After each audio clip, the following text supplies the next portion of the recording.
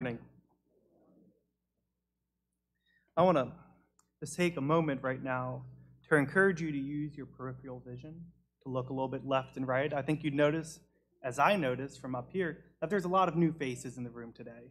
And I think that's exciting, and I think I want to encourage every single one here today to welcome those visitors, to encourage them to come back, treat them as our honored guests, as we so often say.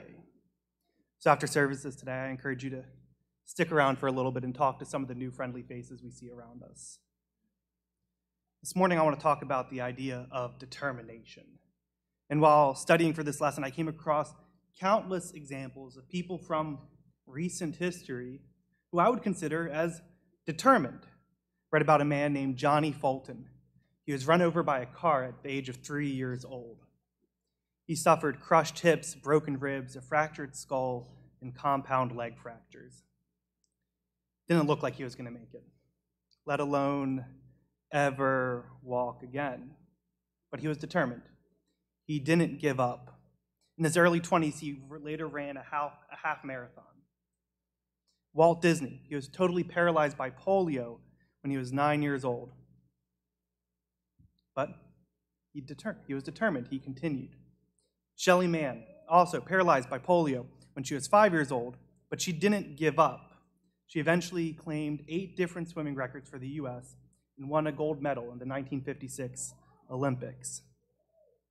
Lou Gehrig, he was a clumsy kid, a goofy ball player, and the boys in his neighborhood never let him play with them because, honestly, he just wasn't that good.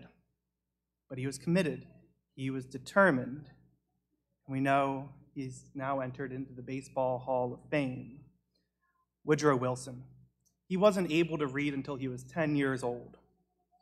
But he was a committed person.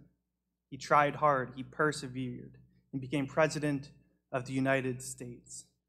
Determination, defined at its simplest form, is the resolve to persevere despite difficulties. It's a powerful force. It's a force that propels us forward when everything else around us encourages us to surrender. This morning, I want to look at Philippians chapter 2, verses 1 through 16. And I want to look at it through the lens that these are the qualities that we, as individual Christians, need to pursue with determination in order to fulfill our purpose, not in order to even be considered Christians, in order to please God. In this passage, Paul highlights the humility of Jesus the Christ, but he also emphasizes the determination with which he pursued God's will. So before we go ahead and dive into our lesson, I want to read Philippians chapter 2, verses 1 through 16 in its entirety, because as we get into it, we will jump around just a little bit. Therefore, if there is any consolation in Christ, if any comfort of love, if any fellowship of the Spirit, if any affection and mercy, fulfill my joy by being like-minded, having the same love, being of one accord, of one mind. Let nothing be done through selfish ambition or conceit, but in lowliness of mind, let each esteem others better than himself. Let each of you look out not only for his own interests, but also for the interests of others. Let this mind be in you, which was also in Christ Jesus, who being in the form of God, did not consider it robbery to be equal with God, but made himself of no reputation, taking the form of a bondservant, and coming in the likeness of men, and being found in the appearance as a man, he humbled himself, and became obedient to the point of death, even death on the cross. Therefore, God also has highly exalted him and given him the name which is above every name, that at the name of Jesus every knee should bow, of those in heaven and those on earth and those under the earth, and that every tongue should confess that Jesus Christ is Lord, to the glory of God the Father. Therefore, my beloved, as you have always obeyed, not in my presence only, but now much more in my absence, work out your own salvation with fear and trembling.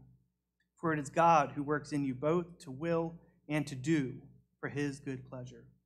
Do all things without complaining and disputing, that you may become blameless and harmless children of God without fault in the midst of a crooked and perverse generation, among whom you shine as lights in the world, holding fast the word of life, so that I may rejoice in the day of Christ, that I have not run in vain or labored in vain. The first section I want to look at today comes from the first two verses of Philippians chapter 2, and I want to call it determined unity. If there's any encouragement, if there's any consolation in Christ, any comfort from love, any participation in the Spirit, affection, or mercy, complete my joy by being of the same mind, having the same love, being in full accord with one another. Paul's words here.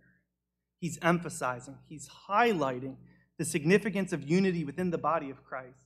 This morning in class, we talked about John chapter 17, and Jesus prayed a prayer similar to this, encouraging us, commanding us to unity. Unity among believers is different, though, than unity with your friends or with your coworkers or in a company or in a group. Unity among believers, among fellow Christians, is deeper. It's stronger than any superficial or surface-level matter.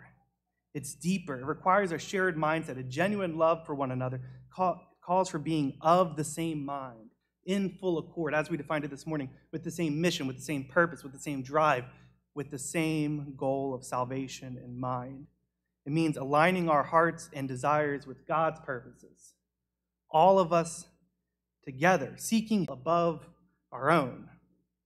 This unity extends beyond our personal preferences or our differences, who we like and who we don't like, who we identify as like us and not like us. This unity encompasses a common purpose, a common truth rooted in Christ. In 1 Corinthians chapter 1, verse 10, Paul writes, I appeal to you, brothers, by the name of our Lord Jesus Christ, that all of you agree that there be no division among you, but that you be united in the same mind and the same judgment. Emphasizing again the importance of unity and agreement in the body of Christ. This verse calls us to prioritize fellowship, prioritize unity with one another. It asks us to prioritize understanding in our interactions with our brothers and sisters in Christ. It encourages us to engage in respectful dialogue and to seek the truth in a way that leads to a shared understanding rather than offending the person we call family, rather than division, rather than upsetting one another. It calls us to pursue the truth in a way that calls for a shared understanding of the gospel, where we all know the truth together. In Colossians chapter 3, verse 14, it says, and above all these, put on love, which binds together everything in perfect harmony. Love serves as a central force that binds all the virtues together in perfect unity, in harmony, togetherness. Practically applying this verse means cultivating a deep and genuine love for one another, for our brothers and sisters, for the people we sit next to every Sunday and Wednesday and call family. We need to love them in order to be united with them. It prompts us to show compassion, to show kindness, forgiveness, and selflessness in our relationships with each other, and to create an environment of belonging, of shared purpose, of unity. In Romans chapter 12, verses 4 and 5, it says, for as in one body we have many members, and the members do not all have the same function, so we, though many, one in body in Christ, and individually members one of another. Here again, we see an emphasis on the diversity of the body, diversity of the believers within the body.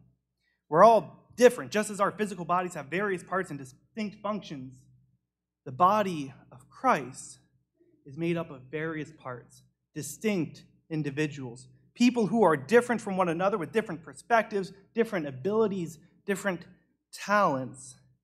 And yet we're called to be united with one another, use those talents, use those different perspectives, use those different backgrounds for a common goal of unity. The Bible constantly emphasizes the importance of a shared mindset that is built on love and on purpose. And this determination to pursue unity requires us to align our hearts with God's will. It requires us to cultivate a deep love for God and for our fellow brothers and sisters and for all of mankind. Ultimately, determination and unity cause us to persevere in building a community that is rooted in love and understanding and the pursuit of truth together. We need to foster and imitate this example in order to cultivate a determined unity, knowing that in our shared purpose, Christ's church is honored and God is glorified.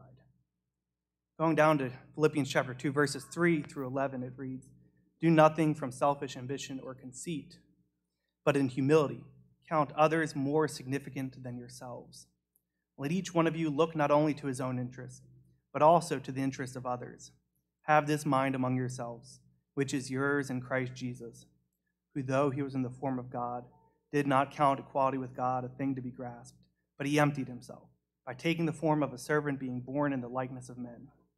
And being found in human form, he humbled himself by becoming obedient to the point of death, even death on a cross. Therefore God has highly exalted him and bestowed on him the name that is above every name, so that at the name of Jesus every knee shall bow, in heaven and on earth and under the earth, and every tongue confess that Jesus Christ is Lord, to the glory of God the Father." Paul here is highlighting the unparalleled determination found in Jesus' humility, something that we could never comprehend, something we could never imitate to its fullest extent, and yet it's something we're called to try to do. Paul here is emphasizing the idea that despite being equal with God, Jesus the Christ chose to empty himself, chose to take on the form of a servant, a human, the people who disrespected, despised, and sinned against God, chose to take that form and become obedient to the point of death on a cross for whose benefit? For our benefit. That is a level of humility that we are told to strive for. In Matthew chapter 23, verses 11 and 12, it says, "The greatest among you shall be your servant. Whoever exalts himself will be humbled, and whoever humbles himself will be exalted." Jesus teaches that true greatness is found not in kingship, not in positions of power, but in servitude, servanthood, by humbling ourselves, by serving others. By doing so, we align ourselves with God's perspective of greatness. Rather than seeking recognition or elevating ourselves up or trying to find this position of power that makes us feel good inside, we're told to demonstrate a determined humility, a humility whose action is found in servitude. Determined humility calls us to serve others selflessly. Just as Jesus took on the form of a servant, we are called to consider others more significant than ourselves. There are a lot of things in life that I would like. There are a lot of things in life that I want. And yet, as a Christian, I'm told to take those thoughts, those desires, those wants, and set them aside at the benefit of serving others, fulfilling the needs of others before my own. In James chapter 4, verse 10, it says, "Humble yourselves before the Lord, and he will exalt you." We're not just supposed to be humble with our interactions with our brothers and sisters. We're not just supposed to be humble in our interactions with people outside of the church, but we need to be humble before the Lord. James is reminding us that as we humble ourselves before God, as we acknowledge his lordship, as we acknowledge our need and dependence on him, God responds with grace. God responds with mercy, and cultivating a humble attitude involves recognizing that everything we have here, all of our earthly possessions, all of our relationships, everything good that has ever happened to us, isn't because we worked hard and got lucky. It's because God gave it to us.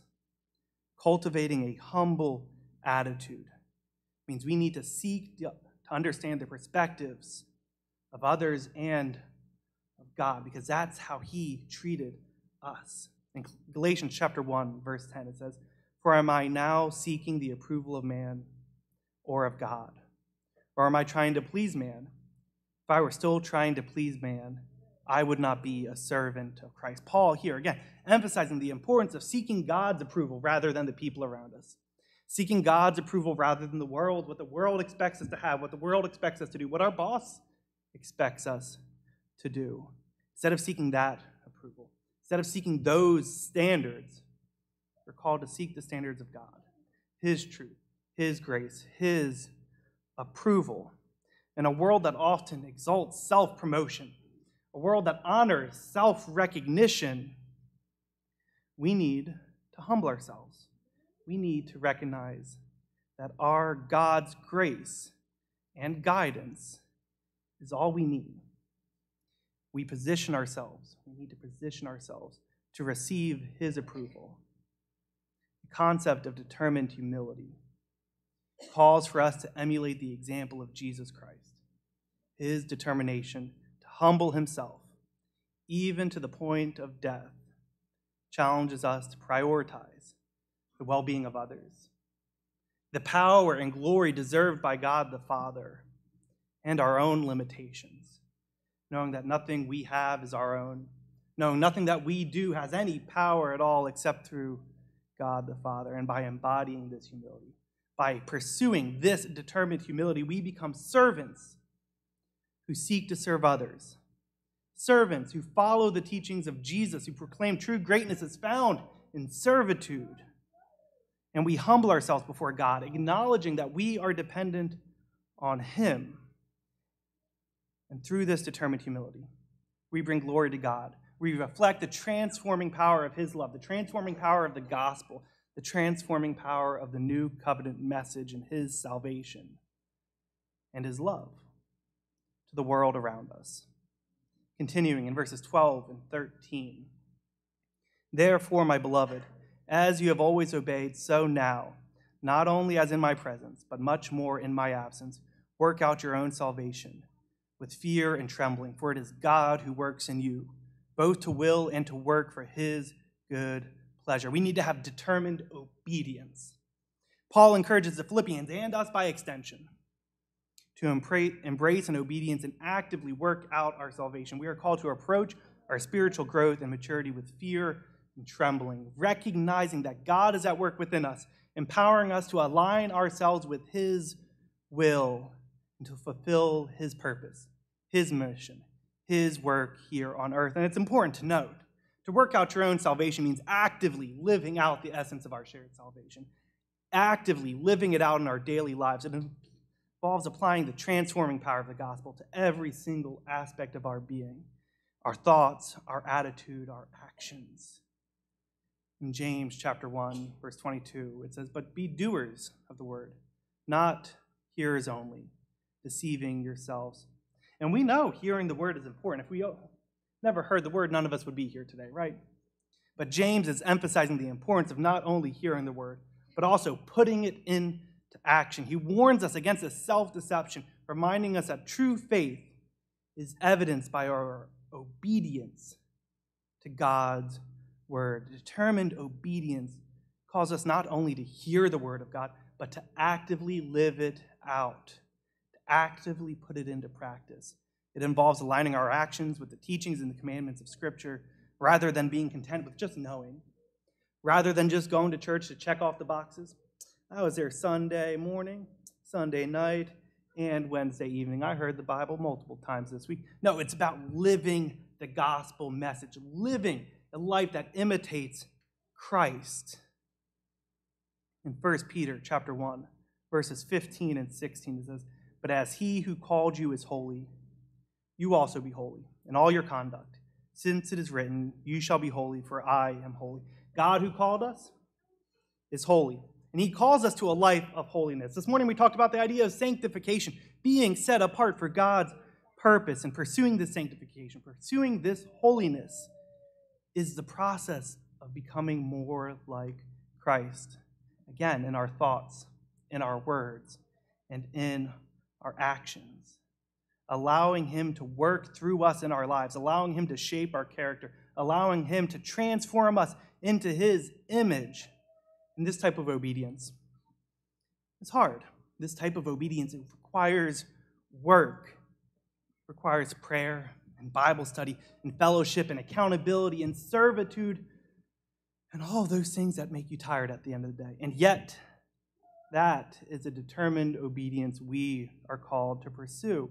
In Philippians chapter 1, verse 6, it says, "And I am sure of this, that he who began a good work in you will bring it to completion at the day of Jesus Christ." Paul, again, is assuring the Philippians and us that the work that God started, the work that Jesus started when he was here on earth, the work that the apostles led out after he died, the work that the early Christians, the early church were carrying out, was one, the work of God, and two, it will be completed. Recognizing that God is in control, recognizing that God is at the helm, allows us to rely on his strength rather than our own. It allows us to trust that he will equip us to fulfill his purpose. It invites us to surrender control. It invites us to seek alignment with his will. It allows us to surrender to determined obedience. See, this type of obedience, it calls for more than just a passive faith. It calls for more than just following a list of rules. It pushes us to actively apply the teaching of Scripture, actively apply the example of Jesus, actively apply the Bible in our daily lives, our thoughts, our words, and our actions. By doing so, we become living testimonies of who God is, of God's power. And by aligning our actions with his word, by following this obedience, we have the ability to impact those around us with the truth and the love of the gospel. Continuing on in verses 14, 15, and 16, it says, "Do all things without grumbling or disputing, that you may be blameless and innocent children of God, without blemish in the midst of a crooked and twisted generation, among whom you shine as lights in the world, holding fast to the word of life, so that in the day of Christ I may be proud that I did not run in vain or labor in vain." In a world filled with negativity, in a world filled with contention, Paul urges us, encourages us to exhibit determined faithfulness in all things by resisting temptation to grumble or to argue. We demonstrate the power of Christ's love, the power of his message, the transforming power of the gospel message, the transforming power of salvation. And as we hold fast to this word of life, to this gospel message, the truth, this unifying truth, our determined faithfulness becomes a shining light that illuminates the darkness and draws others towards the truth. In 1 Peter chapter 4, verse 9, it says, "Show hospitality to one another without grumbling." Peter here is encouraging believers to show hospitality without grumbling. It seems easy enough, but the point is our actions, our attitudes should be characterized by love, by selflessness, without complaining, without murmuring, without feeling like it's an obligation and I just got to do it because I'm obligated to do so. It challenges us to cultivate a spirit of gratitude and hospitality.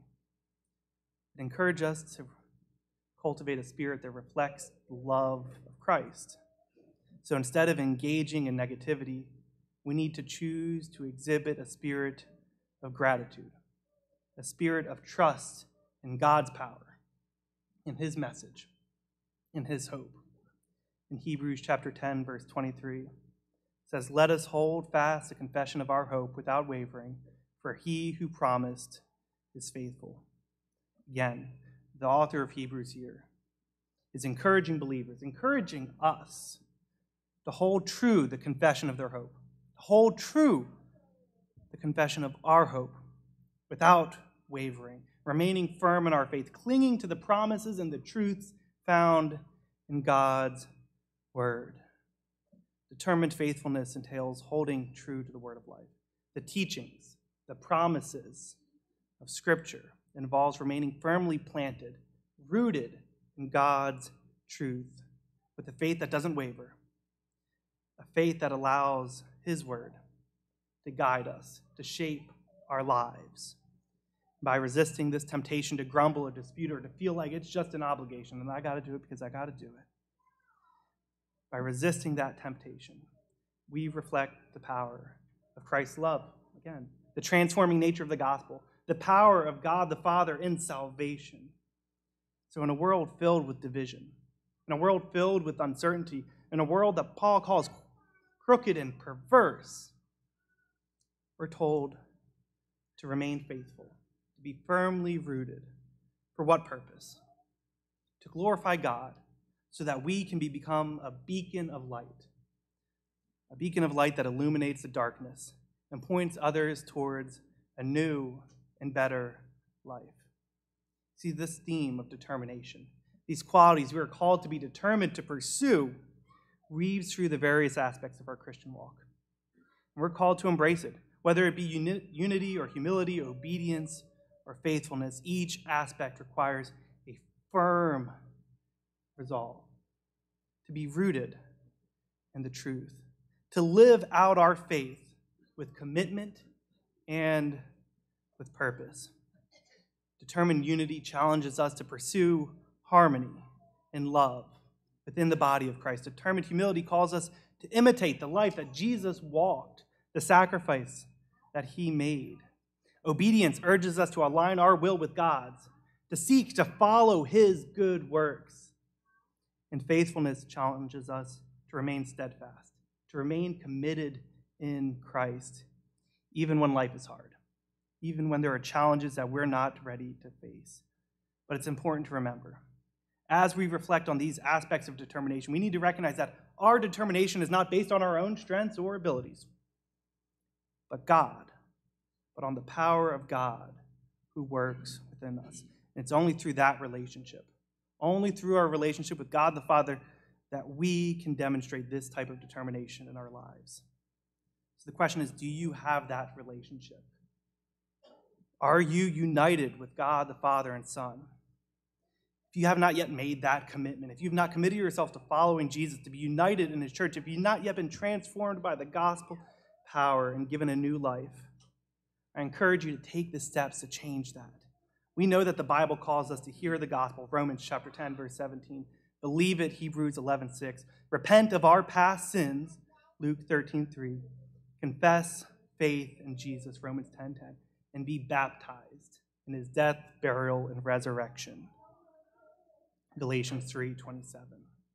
If you haven't taken those steps, if you've not yet formed this relationship with God, if you have not yet entered his body and his church, I would love to help you do that this morning. Or if you've taken these steps and you've fallen off the path, your determination has wavered and you haven't been living up to the standards set by God, or you haven't been living up to the title of Christian. If you've failed, I encourage you to take the steps you need to take. If you need the prayers of the congregation, I encourage you, because we are a community that encourages, that embraces those who need us. We believe in restoration. We rejoice in the opportunity to pray for one another, because we're all on a journey of faith, and at times we're going to fall off. At times we're going to make mistakes. At times we're going to slip up and stumble from the path. But we understand that change is only possible with the power of God. Whatever your needs are this morning, if you need the prayers of the congregation, if you need to be baptized into Christ, if you need somebody to study with, or just a shoulder to cry on, we encourage you to come forward as we stand and sing this morning.